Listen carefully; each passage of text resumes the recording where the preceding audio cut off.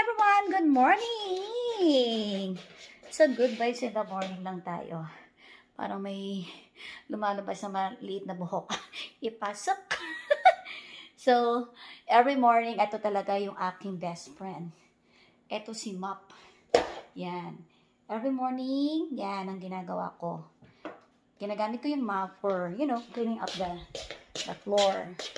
And then, I'm doing this as my exercise. So, from here, let's start cleaning up. Yan. And then, this is the way I mop. Ang ate. Ilipat natin in the other place para makita nyo the way I mop. Oh! Baka sabihin nyo naman, akala nyo naman, rarampa ako. Ito talaga yung ginagamit ko in the house. Para siyang bathrobe. Pag gigising ako, syempre pag gabi, kailangan kong naka-sleepwear. Pero pag umaga, ito na, pinapalitan ko na siya ng, ganito. Para naman kahit pa paano, diba? Yung kahit marami kang ginagawa, katulad nga ng pagmamapa. Mukha ka pa rin fresh! Tawa-tawa lang. So, that's it. Diba? Kaya hindi pa tapos. Marami pa yan. Woo! Yan. Map here. Kaya ayoko na talaga ng malaking space. Napapagod ako. Yan. Map mo dyan. Ito, living room pa lang to, ha. Libat natin sa kabila. Doon na tayo sa kitchen. Kaya lesson learned. Ayoko na ng malaking kabahayan. Ang laki na minamap ko, oh. Yan. Map again. Wait. So, nandito na tayo sa area ng kitchen. Magkasama yung kitchen sa kanyang dining table. Ayan. Teka lang. Imag ko to. Ayan. Ganyan na ako mag-map. Kunyari, gumaganyan. O, diba?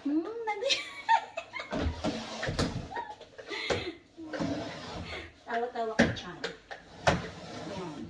Kailangan, pag gumagawa ka ng medyo mabigat na task, kailangan mo din mag-enjoy. Yan. Nagmamapla ako, hindi ko yan. Yan.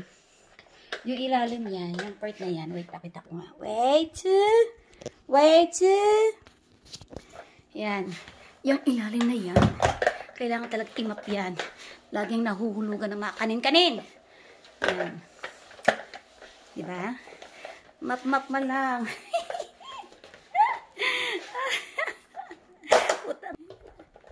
Yan. So, tapos na ako dito sa kitchen, living room, tapos na rin. Hintayin ko yung silang matuyo. So, habang pinapatuyo ko, upo ako for a while. Ayan. Diba? Ang kintab. Alagang downy. Lagay natin dyan. O, yan. Para lang ako naglalaro. Yeah. Paano kaya tututuyo? Ganyan. Sa ilalim. Mop! Tapos na yung living room. Imap. Pinapatuyo ko na lang siya. Tapos na yung kitchen. Imap. Tapos na yung bedroom namin. Imap. Pupunta ako dito sa aming study room. This is the study room. Yan. Hindi naman ganun kakalat. Wala nga siyang wala siyang kalat sa baba. Ganyan. Ang aming electric fan hindi na namin nagagamit. Kasi it's really cold in here. So, bakit tatlo yung electric fan? Isa sa living room, isa sa biyanan ko, at isa sa bedroom. Sa bedroom namin ni Bicolano.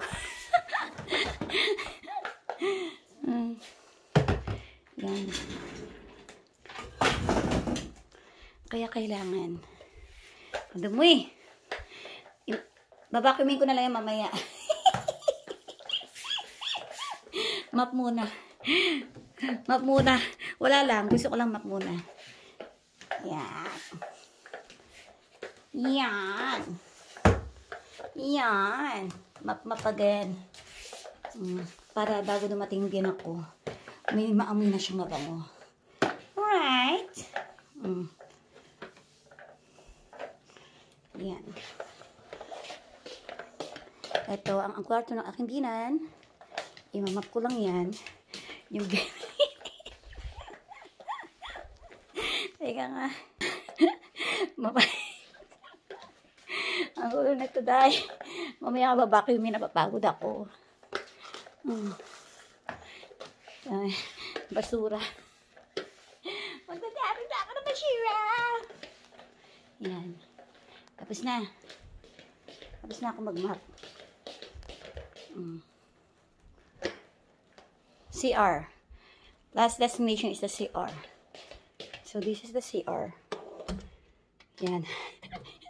Kaya pag kayo ganyan na mag-map.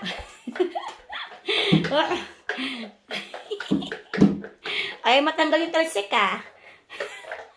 Ayun, talsik yan. Then, finish. Then, here. Dito sa tapat ng pinto. Yan, ganyan lang. Masabi na nakapag-map. Ayoko na. There's a veranda. Teka nga. Ito yung front veranda. Yan. Map again. Diba? So, gusto niyo pa ba malaking mansyon? Malaking bahay? Ayoko na. Napagod ako mag-map. Yan sa back veranda. Ayan. Basura. O, diba? Yung basura ko dyan lang yan. Hindi ako nagbabasura sa kitchen. Hindi ako nagbabasura sa kwarto. Dito lang yan sa likod. Sa may veranda. So, that's it. Tapos na ako mag-map. Tigil mo na yan. Oh. So, I finished mopping. So, I have to drink something. And this is magulong refrigerator. Magulo lang siya, pero malinis siya. Hindi siya katulad na kay Tekla. Na tumigas na yung mga natuyong ketchup. Ayan. Magulo lang siya. Actually, hindi naman din siya magulo. Organized nga siya. O, diba? O, nandito yung mga plastic-plastic. O, diba? Nandito yung snack. O. Siyempre, ganyan lang yan. At least malinis. Yep. And I have to drink something. Habang pinapatuyo ko si sahig. So, what am I going to drink? This one. The grape. Actually, itong grape na to, hindi namin to binibili. Ito ay galing sa company ni Beculano. Wait, bulasan ko lang. This one, shake it. Yan. So, tapos na ako mag-map. Habang pinapatayo ko nga siya, babacuumin ko siya. Ganda ba ng kuko ko? Ano lang yan, sticker lang. Ay, hindi siya sticker. Para siyang ano, yung dinidikit. Tapos, bumili na din ako ng pandikit. Mura lang to, parang 80 pesos lang to. 16 pieces. So, 10 pieces na yung nagamit ko, may 6 pa.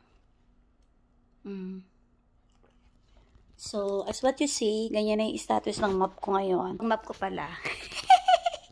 Diba? Map lang pala ang katapat, malinis na. Hi to my toe. Ang pangit ng pako talaga. Wait.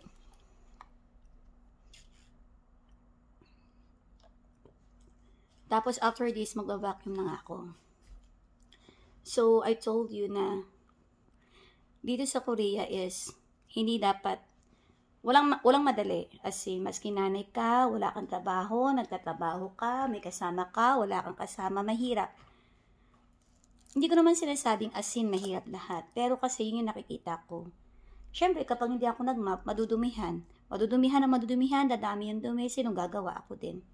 So, ibig sabihin, hanggat konti pa yung dumi, kailangan ayusin na. Kasi ako din naman talagang gagawa, sino tutulong. Saka here in Korea, yun nga sabi ko, sobrang busy talaga. As in, unlike sa Pinas na kahit matulog ka, gumising ka ng tanghali, hindi mo gawin yan kasi may gagawa. Kasi nga usually sa atin sa Pinas, we're just hiring the nanny or kaya the housemaid, tapos sila na yung gagawa. Diba? Tapos casing tayo, kain na lang tayo. Diba? Sarap ang buhay! But unlike here, no. Ang mahal dito usually yung mga naglilinis ng bahay for hour, 50,000 unang binabayad. So, it can cost parang 3,000 pesos an hour. Or less than 3,000 pesos. Pero never ko pa yung pinagawa. How I wish, wag marami na akong kwarta. Sa Pinas kasi, pag nag-hire tayo ng housemaid, 4,000 a month, diba? O, diba? Unlike here na parang an hour lang nila yon. Kaya nakakapanghinayang. Kaya instead na ipagawa mo sa housemaid, usually mga Korean moms yan na yung gumagawa. At sa karamihan dito ng mga Korean moms, they are busy. Kaya kung pupunta ka sa bahay nila, yung iba, medyo hindi siya organized. Makalat talaga. Kasi some of the Koreans, they hate cleaning up. Nagpapagawa sila sa iba. Ayaw nila ng dumi, ayaw nilang hawakan yung dumi, ayaw nila ng ganyan. Basta gusto lang nila work. And then shopping, ganun. Kasi parang, yung dumi, it gives a lot of stress to them. Parang they don't care. Yaw mo, nandyan lang yan. Ganyan. Kasi tayo mga Pinoy, usually yung mga ibang Pinoy, di ba, halimbawa, alis tayo ng bahay, kailangan malinis, uwi ng bahay, malinis, araw-araw malinis. Tayo yung mga Pinoy na dapat malinis. Malinis tayo sa lahat. Sa bahay, sa kahit ano, ganun. Yun ang maganda sa atin. Unlike sa mga Koreans, mas after sila sa working, sa money, sa pag-aaral ng bata. Tayo kasi, basta iba-iba nga, diba? Kaya nga I told you, instead na mag-hire kami dito ng housemaid or maglilinis ng bahay, housekeeper, ganyan, kailangan talagang ako ang gagawa. Kaya nga, dinaan ko na lang sa bathroom na maarte. Para kahit nagbabathroom ako, magmamap ako, edi, hindi alatang mahirap. Ibig sabihin, hindi alatang mahirap or nahihirapan ako sa ginagawa. Which is, hindi naman talaga. Parang normal na lang sa akin. Kasi, when I was in Pinas, talagang, when I work in the convenience store, map talaga ako. Tapos sa mga fast food, map talaga. Yeah, I did this before, kaya parang, hindi na ganun kahirap. Kaya maganda talaga yung ano ba yan, yung naranasan mo na, yung hirap. Tapos, then, punta ka na doon, next level, parang wala lang, okay lang, hindi naman mahirap. Pero I'm sure pag mga Korean na gumawa nito, lalo ng mga babae, naku, day! Pag-God him, bro, ganun sila. Pero sa mga Pinoy or Pinay, na nanggaling din sa, yung parang ginawa na yan, nothing, okay lang. It's a kind of exercising for us. Natuyo na. O, diba? Mag-vacuum na ako.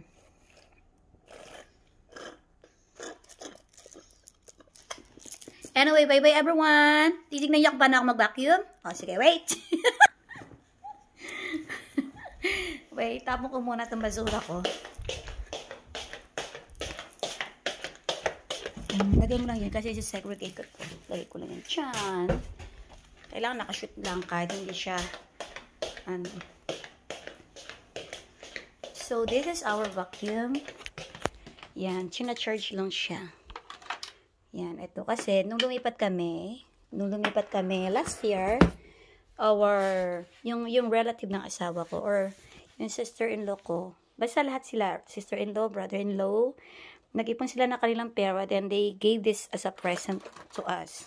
Yung nagpa-housewarming kami, yung lumipat kami. So, ito kasi, this one is na-charge lang to. Yan. So, ibig sabihin, pag nagla-light na siya, light on, it means it's charging. Yan. Tapos, yan. Gamitin lang here. Yan. Push the button here. Ganyan. Or kaya, if you want it mas malakas. Yan. Ganyan. Yan.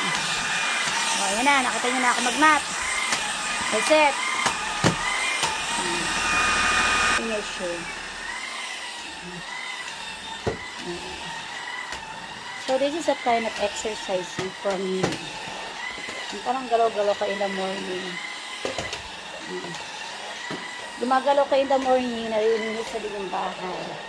Kaya, that's okay to move. Move and move. Like this way. Wait. Ayan. O, diba? Magmamat na.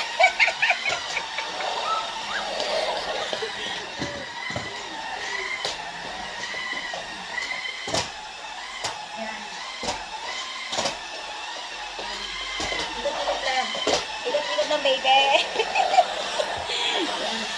Ilalim.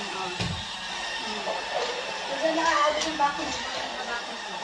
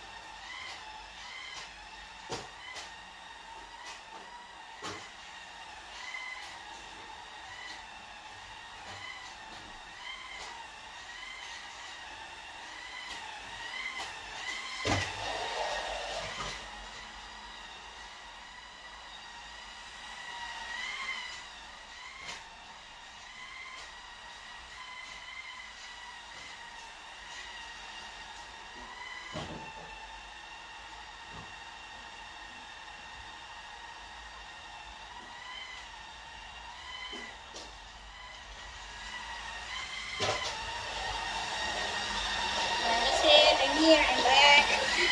Ay, bakit na din?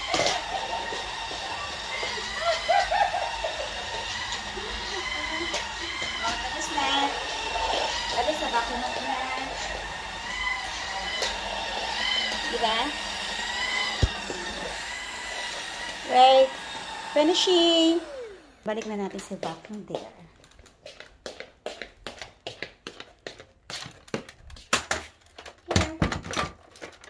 Oh, ayan na si vacuum. Tapos na ako mag-vacuum. Yes. I finished vacuuming. And here, ayusin naman natin yung camera. So, this is the everyday. My everyday life. Daily routine. Actually, hindi naman yung general cleaning. Basta yan na yung aking daily routine na ginagawa ko. Like this. And then, ayusin ng konti. Ipatpag ng konti. And then, hinihingal ako. That's it. So, I wanna give you a short glimpse or glimpse. Ba, malinis na. Mat at vacuum lang po talaga. Tapos na. Okay, so, everyone, ng idea kung paano malinis ang map muna. Pero yung iba, vacuum muna eh. Iba-iba. Yun ang gusto ko eh. Map muna para mabango muna yung sahig. Tapos, vacuum. And then, konting ayos ng mga blanket. Diba? Ganun-ganun lang. Tapos, then, here. Then, oh, diba? Wala kang kalat eh. Kamayin na lang yan, oh. Okay, so that's it for today. Pero that's okay. Everything is okay. Kasi, parte na ng buhay ang paglilinis. Bye-bye everyone. Love you. Good vibes.